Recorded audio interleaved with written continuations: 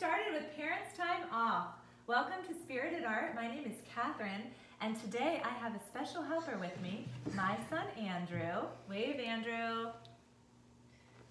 All right, he's going to help me with timing so that I don't go too fast. The idea here, if you've watched some of our other videos, the idea with this one is that you don't have to press stop and start, that we're actually going to go real time, and you can just watch the video as you paint, okay? So put your brushes in your water cup, and we are going to get started on the owl first. You also have an ice cream cone. If you would prefer to do that one first, then go to the video for the ice cream, but this one is going to be the owl. All right, take your big brush out of the water. You want to get some of that water out of the brush, and then you can tap it on your napkin. We're going to start with the background, so we are going to take a scoop of white, put it on our mixing plate, and about a half scoop of blue, maybe a little less. You're going for a light blue. All right, so you want to mix that in a small circle. Cool. This is going to be a sky blue, and this is a day at the beach with our owl. Now, if you'd like to switch to your little brush to put it on, you can definitely do that. I'm going to use my big brush, and I'm going to go outside of the entire stencil, so outside of the umbrella.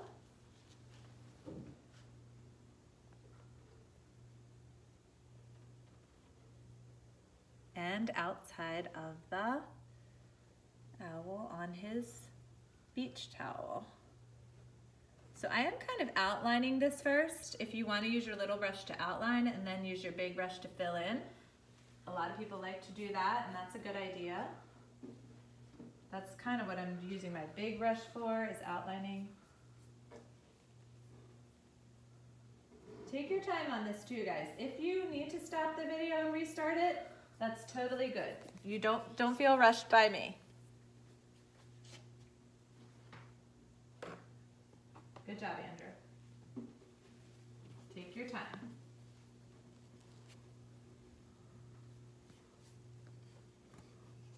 All right, also if you go into the umbrella a little bit with this light blue, it's okay, because a lot of the colors are going to have blue in them.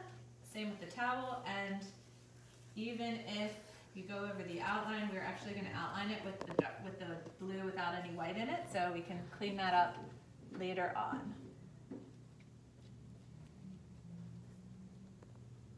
Okay, don't worry about those clouds, those swirls that you might see. We're gonna put those in later. All right, before we leave this color, and I haven't rinsed my brush, I'm gonna take just a little bit off to the side, and I'm gonna add some yellow.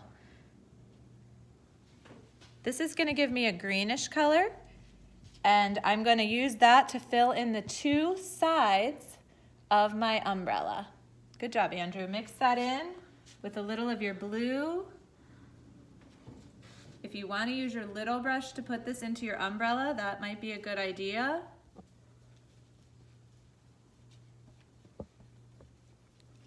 Also, if you want to change the colors on your umbrella, that's totally good. You have all of the primary colors.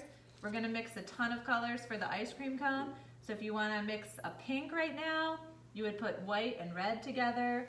If you want to mix a purple, you can put your red and blue together and add a little white too if it's really dark and you want it to be a little bit lighter. Or you can use an orange, red and yellow, kind of anything in between. All right, after that umbrella is finished, I am going to rinse my brush out. Rinse really well. You want to stir and touch the bottom of the cup so the bristles open up and let all that paint out. If you see paint on your bristles, then you want to rinse again. All right. So with our clean brush, we're going to mix the next color. Okay? So take a scoop of white. It doesn't have to be huge. Scoop of white and a little bit of that yellow. The spicy mustard yellow. Okay? Mix that together. This is the spicy mustard yellow is that dark yellow color. It's not a brown. Yeah, good one. All right, and this is going to be the color for the face of the owl. If it's too light, you can add a tiny bit more of that spicy mustard. And if you want sort of a browner owl, you could actually take that looks good, Andrew. You could take a tiny bit of the red brown. I'm just taking a little tip of it on my brush and adding it in there. It's gonna make it look just a little bit redder. Okay, if you wanna use a different color for your owl, that's totally fine. If you wanna make a white owl or a gray owl, white and black, or just a dark brown owl, you could totally do that. All right, so what we're gonna do with this color, and I think I am gonna use my little brush. So I'm gonna take my little brush out of the water because it's gonna be hard to get around his eyes and all that. I'm gonna use my little brush and I'm gonna fill in the face of the owl, around the eyes, around the beak. Go ahead, Andrew, you can ask a question. In the ears? Yes, the top of the head, they might be like his ears or the feathers that are at the top, yes. Okay, because I want to like go in the ears with this color. Okay.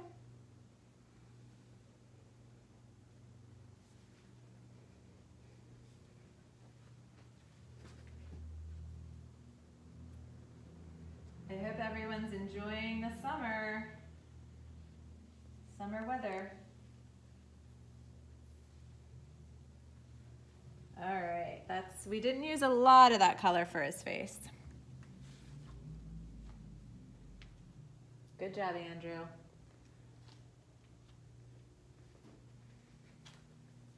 I'm gonna give you guys a little more time because Andrew is finishing up his face. That's why he's helping me out here figuring this out.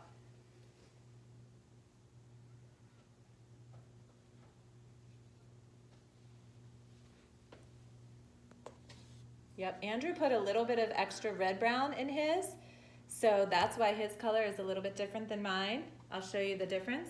If you like his color better, you can put a little bit more of that red brown color in, and mine has mostly just that yellow mustard and white and just a tiny, tiny bit of red brown. All right, good. You don't need to rinse your brush on this because we're gonna take a little bit of that color off to the side. And I'm going to put just a tiny dab of red in it. I'm gonna make this a little bit more orangey. I'm gonna put a tiny dab of red and a little bit more of that spicy mustard.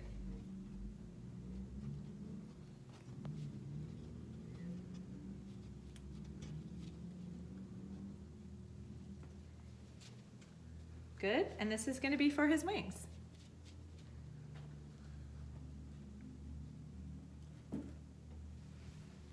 So I'm gonna fill in those, they're kind of banana shapes. They're like kind of long triangles on the side there. Those are his wings. So I'm gonna fill those in with this color, and I'm also gonna use this color for his beak. Now, if you wanna give him a black beak, or you wanna use some of that dark brown for his beak, you could totally do that. I'm gonna use this reddish color for his beak.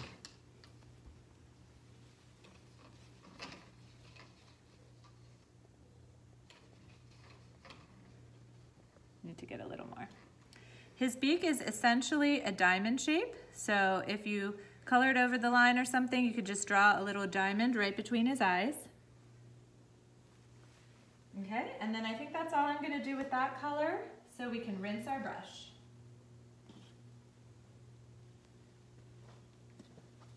Let's rinse really, really well. Okay, good. I'm gonna wait a little bit because Andrew's filling in his beak. Very nice. And you want to rinse really well because we are actually going to do a little bit of white. And white and that color makes black. Yeah, right now we're going to do straight white. I'm going to stay away from his eyes for a minute because I'm letting the face dry. And I'm just going to draw some stripes on the towel. So I am going to fill these in white because it makes it a little bit brighter. So you're going to skip a space and draw a line. Draw just 2 straight lines down and fill in. I know it's a little bit hard to see. And then skip a space, draw 2 straight lines down and fill in. and it comes right to the top of his head, those white stripes. That's this stripe and this stripe. They can be as thick as you want, and if you want to do something else with the towel, completely fine. You can make it a solid color. Totally good. Yes. Okay, that's cool. Yep, that's different than mine, but it's good. Very good. All right, keep that white on your brush. We're gonna go into those eyeballs. I start in the center and just keep rotating my brush in a circle until I fill in. I do want to hit those pencil lines though. I don't really want to have any room in between the white and the edge. You can leave the line, we are going to outline it with dark brown, but you want to come all the way up to the line. Okay. That's okay. If you make the eyes bigger, that's fine. Owls have really big eyes. All right, and I'm gonna rinse my brush after that and get all the white out. Very good. Also, if you have any like big blobs of paint, you may wanna smooth them out a little bit. You can actually dab some of that paint off on your plate and then pick the rest up with your little brush if you have any blobs. Okay, we're gonna do his body, which is kind of an orange color. So we're gonna take a scoop of that sandy color, that spicy mustard, and just a little bit of red. We don't need a lot.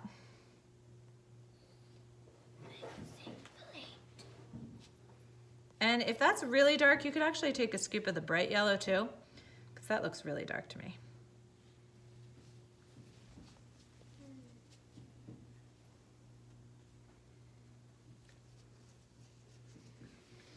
Okay, and I'm gonna actually put a tiny bit of white in part of this. That's his body color. See how I still have that dark? That's gonna be the feathers when we draw in the feathers. Okay, so this lighter color for the body, it's gonna be a scoop of that spicy mustard, a tiny bit of red. If you wanna brighten it up with some regular yellow, you can, and then just a little bit of white. And I'm gonna fill in his tummy. Don't worry about the feather markings right now. We're just gonna completely fill it in.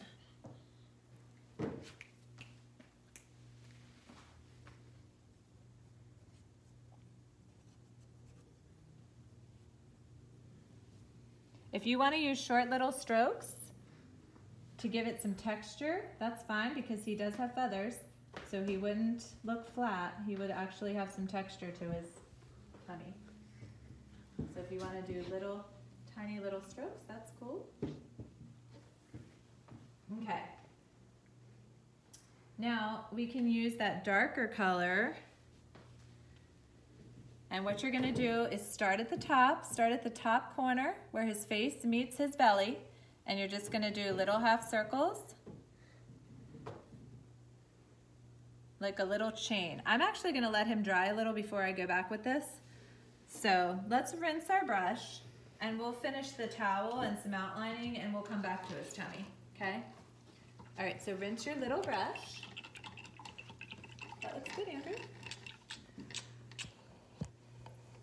All right, we're gonna go straight into the blue, and I'm gonna fill in the rest of the towel.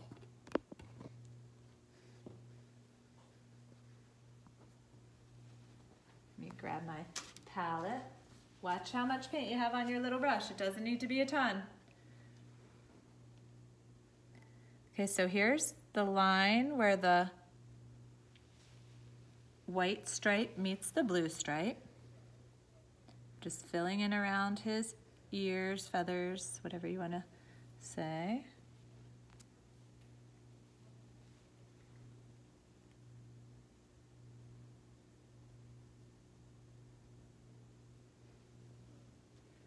Okay, I'm going to go in between the two white stripes, fill that in. If you want to outline the box, you could do that.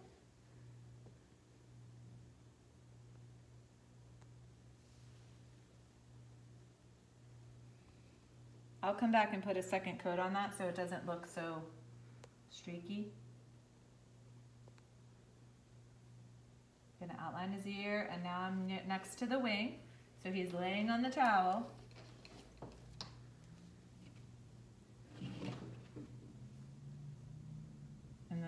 gonna stop at the white stripe.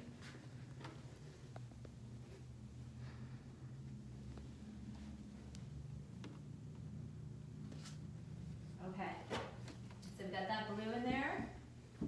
Let's see what we got. Are you good on the towel, bud? Okay, cool. All right, let's let that dry for a little bit. We'll come back and put our second coat on. And what we have to do is put that umbrella, the pole for the umbrella is gonna be right in the middle of the umbrella, and it's gonna come straight down and hit the towel. The rest of the pole is behind the towel, so we don't see that. We just see this little piece that comes straight down from the umbrella to the towel in the center of the umbrella, okay? All right, let's rinse our brush and we'll do the yellow.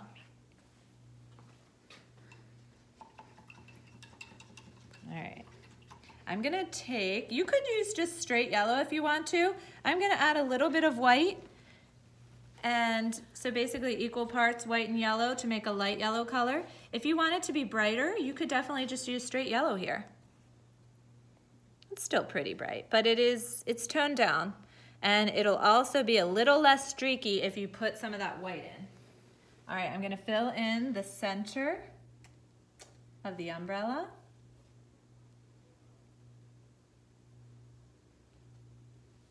And then we'll let that dry, and then we'll come back with the outline. And that's why we're moving around the canvas and doing different parts in a certain order, because we're trying to move around and let some parts dry while we work on other areas. Okay, so we're gonna let that yellow part dry. Let's come back to the tummy here and see if we can fill that in. All right, so we were using little half circles, remember? And it was gonna be that darker color. So when you have your first row, we started at the corner.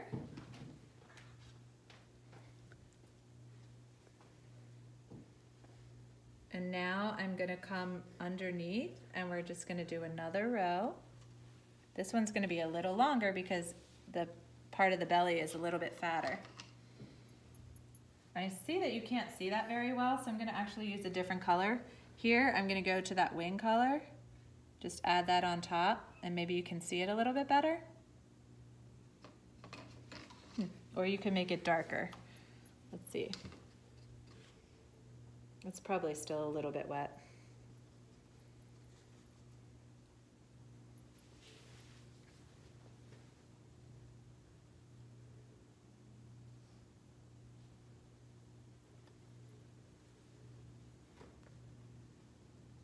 All right. So these are just little half circles, and you're going all the way across his body. How are you doing with that, Andrew? Good. Oh, good. You use brown. Okay, that's a good idea. That definitely shows up, right, bud? All right, so here I'm coming to the next row. If you want to use dark brown like Andrew, that was a good idea. Okay, I'm going to rinse my brush, and we're going to do a little bit of outlining. You ready to use that dark brown? This is like the dark chocolate brown, not the milk chocolate. This is dark chocolate.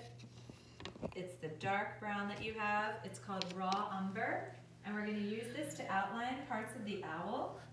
It doesn't have to be a solid outline, okay? We're just going to separate his wing from his head a little bit. And you can give him an outline up top.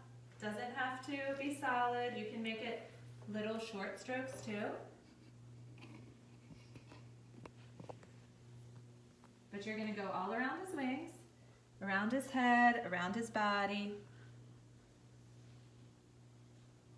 You may need to put on 2 coats because this dark brown, if you don't have it on thick, it does sometimes looks a little streaky. Good, Andrew. That looks good. I'm gonna add some on top here so it looks a little darker. Depending on how dark your colors are, if you want to add a tiny bit of black into this, it'll make it a little bit darker. Okay, I'm gonna go around his eyes. By the way, when you're outlining, you wanna try to use light pressure. The harder you press on the brush, the thicker the line is. So for outlining, generally we're using a pretty light pressure and we're getting a thin line. Now see, I just pressed too hard there and it looks like he has a black eye. So I'm gonna fix that.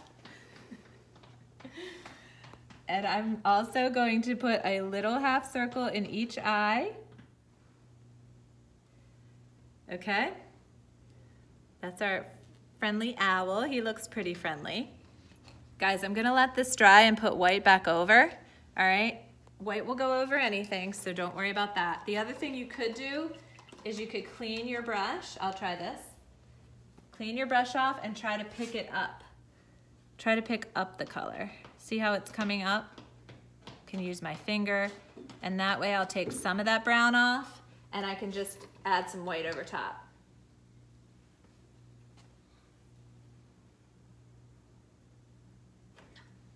There we go. Now he looks better now, right guys? All right, we're gonna finish outlining the umbrella. Hopefully our yellow is dry. You ready to outline the umbrella, bud? I'm trying to fix this. Okay, he's looking cute, bud. Don't work it too much. You might have to let it dry. Might have to let it dry and come back to it, okay? Okay. Especially, guys, if your paint is pretty thick, it's gonna take longer to dry. All right, before I do the outlining, I'm just gonna come back to this beach towel, put another coat on.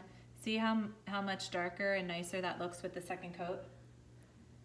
So it depends how much you used the first time, like how thick your paint was, but it probably will look good if you put a second coat on there.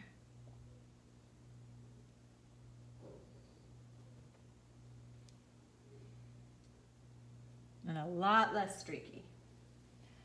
All right, we're gonna outline the umbrella. Same thing like when we outlined the owl, light pressure.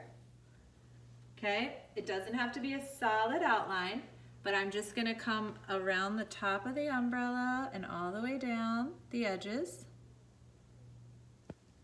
If you go into the green, that's fine.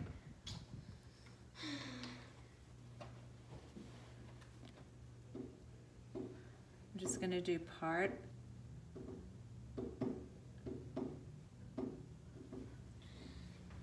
Okay, let's see. How are we doing? Good? All right, last couple things are the white. Oh wait, before we leave the umbrella, we need that little piece on top. It's like a little tiny triangle. There we go. Draw that in with the blue, straight blue. Okay, yes, bud. Oh, you outlined with brown. Okay, that's cool. Can I give this to Grandma? Yes, you can. You can give this to Grandma. All right, so let's dip into the white. We're gonna put a little bit of highlights in his.